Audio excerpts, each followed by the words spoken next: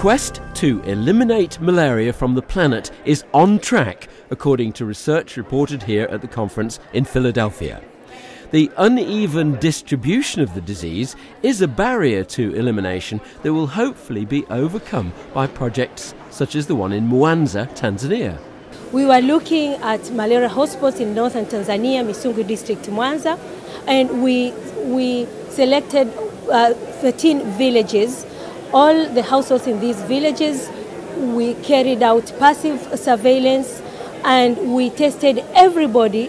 In the basin survey, we tested everybody using serology and PCR, and we were able to identify hotspots. In any area with malaria, whether it's a high endemic area or a low endemic area, there are households that have a lot of malaria. There are hotspots of malaria transmission.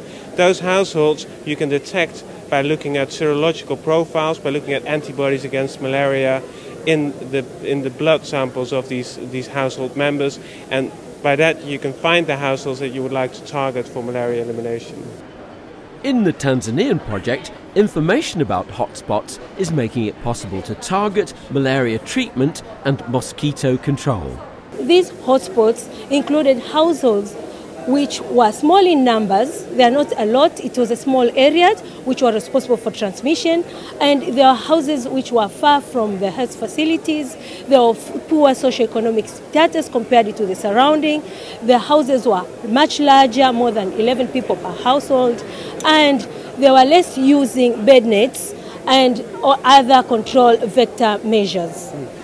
Hotspots are present everywhere, and they will form the stumbling block for malaria elimination efforts unless you can find them. And if you can find them, you can make your malaria control efforts, your malaria elimination efforts a lot more efficient. So we can target these hotspots during dry season and direct our control measures to this, and by doing so we will be able to eliminate malaria. The conference here in America has been hearing about cheap diagnostic test kits that you can use to detect malaria without having to look at a blood sample down a microscope. Rapid diagnostic tests are easier to use. You don't need that much training. They are quick, within 20 minutes, and they're reasonably cheap, so less than $1.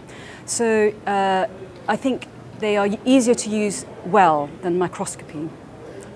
Delegates at the Tropical Medicine Conference have been hearing that with malaria in decline in many countries, it becomes ever harder to find the infected persons who are still transmitting the disease, especially as many of these are asymptomatic.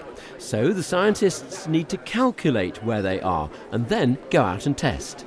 We're working on asymptomatic malaria in an area in rural Zambia, and we're trying to find ways that we can easily target asymptomatic reservoirs that are responsible for some transmission to eliminate them, and then get us a step closer to actually eliminating malaria.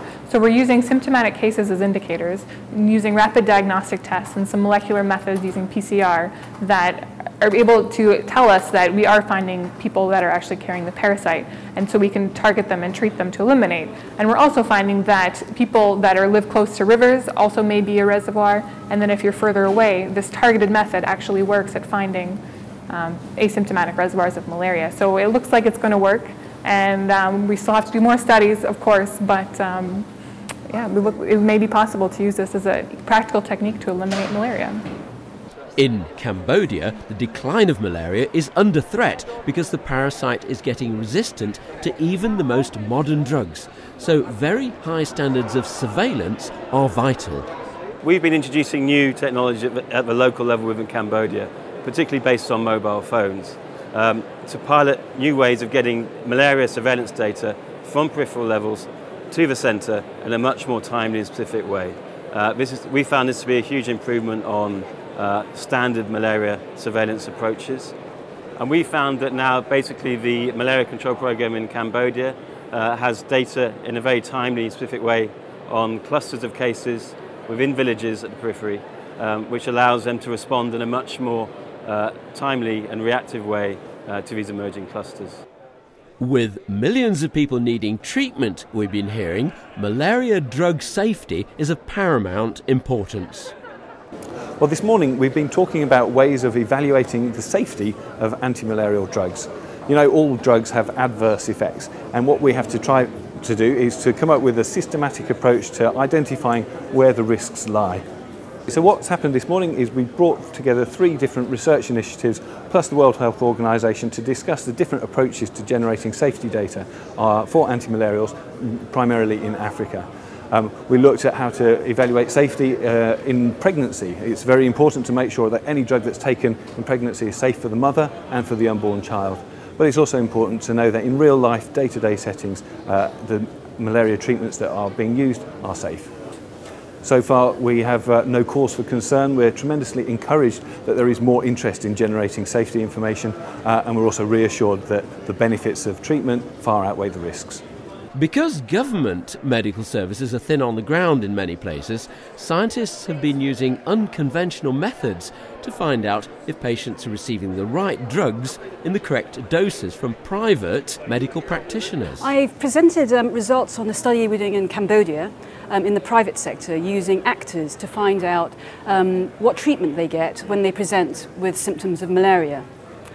And what we're finding is that patients get these little packets, cocktail packets, of 4, 5, maybe up to 9 different colourful tablets, which can be antibiotics, antimalarials, even steroids. And so we're analysing these packets to find out what they really contain. There's a danger that they contain nothing, there's a danger they contain dangerous drugs, and there's a danger they contain multiple different types of the same drug so that people are getting overdoses. How long it will take to eliminate malaria, nobody here in Philadelphia was prepared to say, but the disease is declining and hopes are high.